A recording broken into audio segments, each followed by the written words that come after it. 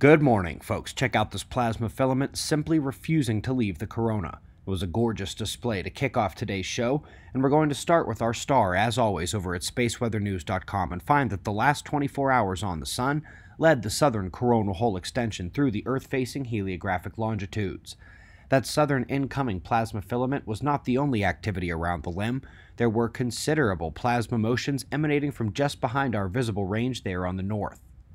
Solar wind here, and we find that the plasma stream has not only remained relatively stable, but has done so within ambient, calm, quiet range. The quiet solar wind has geomagnetic conditions continuing their low marks, quiet few days in the field here.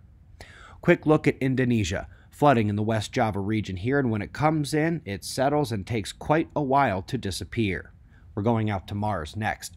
A fun revision of the magnetic field age on the red planet leaves the question a bit open-ended. After scientists had believed the field must have collapsed more than 3.9 billion years ago, they have found a region still resonant with magnetism that was no later than 3.7 billion years ago, indicating that the field was still around at the time of its formation, and it's back to the search for a real end date. Interesting release here from the ESA on abnormal methane. Some make sense in industrial areas or near the polar region where thinning permafrost can be blamed, but what about the other areas without as much industry and nowhere near the polar regions? This is not exactly what one might expect from such a distribution map. Speaking of the polar regions, they've got Greenland and Antarctica here, showing the ice change on the land. Interestingly, they show Greenland as losing ice around the entire periphery, but gaining considerable ice within the landmass and growing ever taller. In Antarctica, it was a much more even distribution, numerous areas melting, numerous areas gaining ice at a considerable clip. Note how the strongest melts are where those undersea volcanoes were shown to be erupting. Quick point of interest from SLAC here. On the left, we see 1,3-cyclohexadiene, a ring molecule, and on the right, we find what it looks like after getting blasted by light, leaving a two-lobed Leviathan particle with excited electron states around the outside. They think this can help elucidate light-driven rapid reactions inside our bodies, just like the production of vitamin D from sunlight. Up next, the ubiquitous space science concept that dust grains in space are covered with thick, multi-layer substrate, water, and other specks of material, just like a snowball you make is rarely 100% pristine frozen water. Now, experimental evidence is showing thin, monolayers of pure ice are indeed able to coat the dust, and that is preferred, almost like a polarized molecule preference, if you will. And they say that the way we look at dust around the cosmos is going to have to be completely reimagined. Let's move on to disks around celestial spheres. This is one area where astronomers are regularly baffled by finding things they didn't see before, and in this case, it's a well-studied star that was recently studied again, and they realized, oh wait, there's actually a giant disk around this star.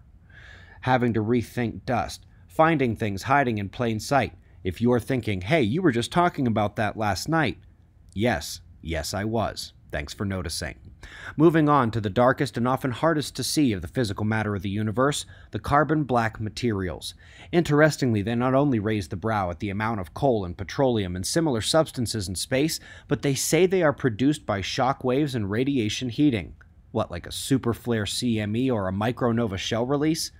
Anyway, salmon jump up on the list of magnetic animals. Once again, here it is a navigational influence, which of course plays into reproduction, the long salmon river journey, finding food, etc. And last but not least, for the second time in a year, we've got a super lightning event. This one was in Deerfield, Massachusetts, and the lightning bolt blasted rock and dirt away from the strike point. Many of the rocks came like debris from a dynamite explosion and tore right through the house, luckily missing everyone. Folks, if they are right about magnetar discharges in the lowest level L-shell magnetic fields of Earth, then it is utterly possible that a major solar wind impact juices up enough the lower level shells while they are being compressed, and they are going to arc down. If a lightning bolt can make trees explode and send rock and dirt blasting through the air, exactly what do you think is going to happen if we truly get a planetary scale bolt? Global EMP for sure, and likely some geologic electro-terraforming. We greatly appreciate your support. Last week here to pre-order our 3rd edition of Weatherman's Guide to the Sun. A reminder that the new chapter, Chapter 8, is all about those most major solar events. We've got your wind map forecasts and shots of our star to close, and of course we'll do this all again tomorrow. Right here, but right now it's 5 a.m. in the new Valley of the Sun. Eyes open, no fear. Be safe, everyone.